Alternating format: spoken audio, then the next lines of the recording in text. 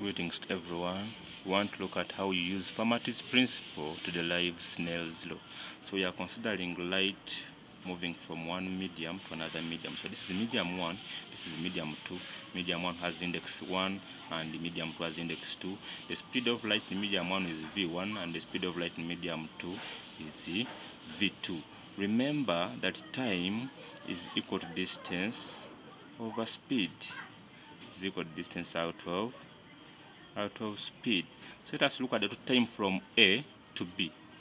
Total time from A to B, total time from A to B t will equal distance O, OX, which is actually A squared plus X squared power half, divided by the speed, which is V1 here, plus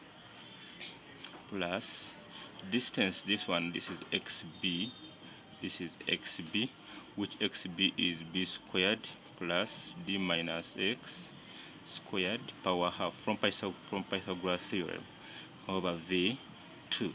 So we shall have, let us try to get dt dx.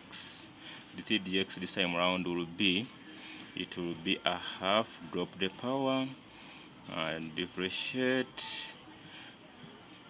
negative a half times 2x over v1 plus, drop the power also, which is a half, differentiate, we are differentiating the power, so we shall have this power negative a half times, there is a negative d minus x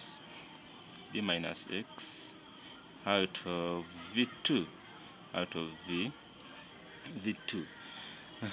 So this will go with this, and I expect this to go with the, there's a 2 here, to go with this 2 here.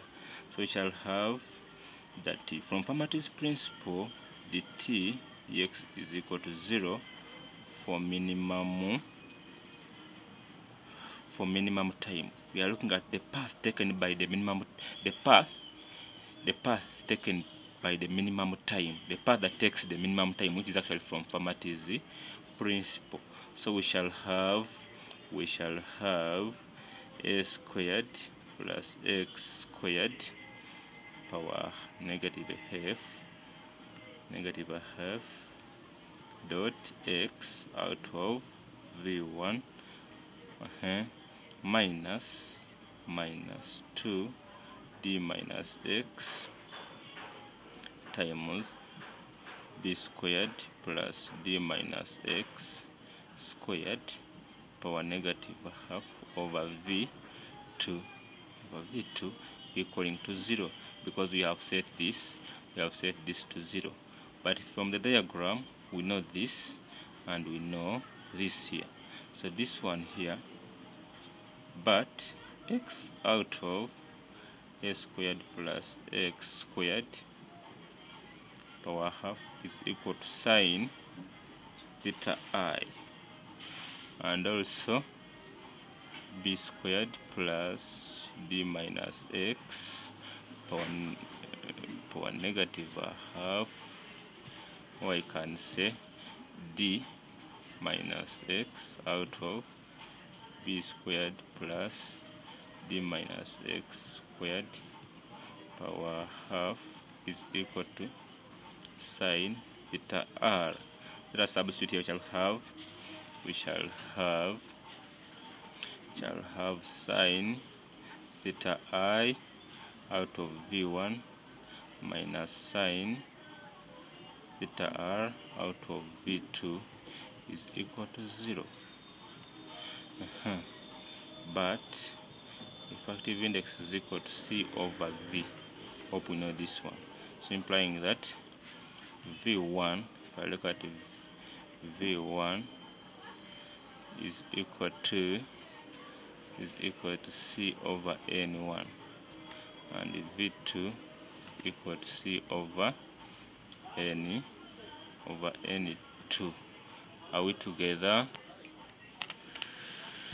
So now, having known this and this, get and put them here. So we shall have, if we substitute for v1 and for v2, we shall have n1 Sin theta I is equal to N2 sin theta R, which is actually what we call Snell's law.